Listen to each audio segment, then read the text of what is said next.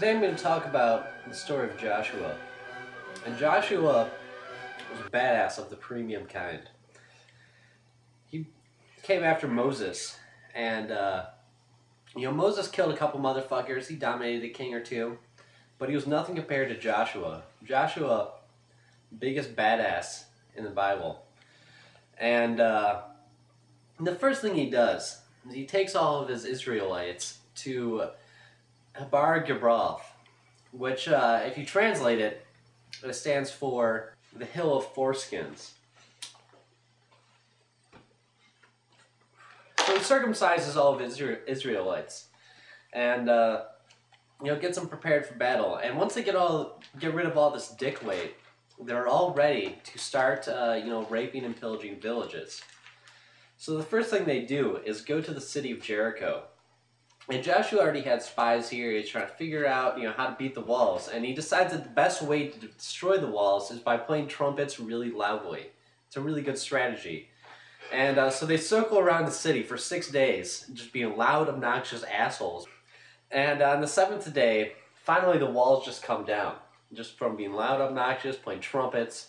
And they take this opportunity to just run into the village and rape and pillage everything. They kill every motherfucker in the city. Young, old, women, children. They don't care. God told them to kill the children. It's okay. They kill all the animals except this woman Rahab and her family. Rahab was a prostitute that Joshua's spies were fucking, and she was a really good lay, so they didn't want to kill her.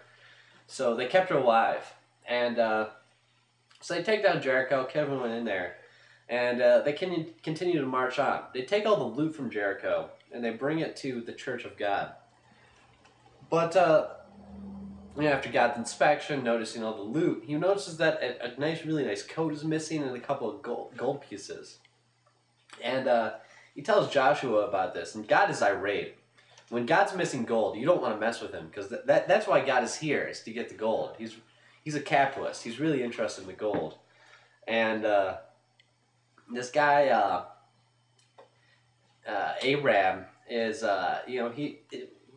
Joshua finds out through some national treasure type deduction that this guy Abraham found this gold and was hiding it underneath his tent.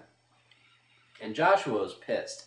He's not about to take this shit. So he takes this guy up to the hill and his entire family, and they just stone him to death.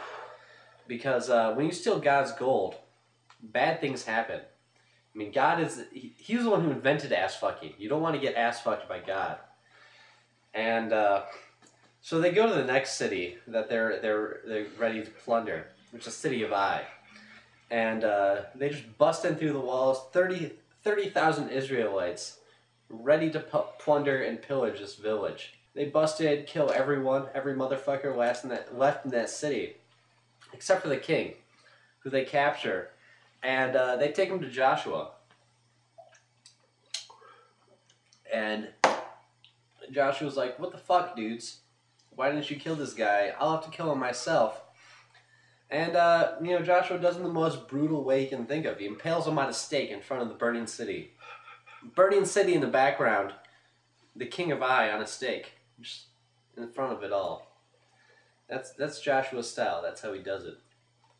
They go to the next city, Hazar. And, the king of Hazar, he sees it coming. He knows that they're coming. He's been watching Joshua. So he just gets the fuck out of there. He doesn't want to be there when a city gets destroyed, because he saw the king of Ai impaled in front of his town. So he gets out of there with a couple of his elite soldiers. But, Joshua's got God on his side, so he can't get away from that. And he tracks him down, and he hamstrings every single one of his horses. He burns his chariots down.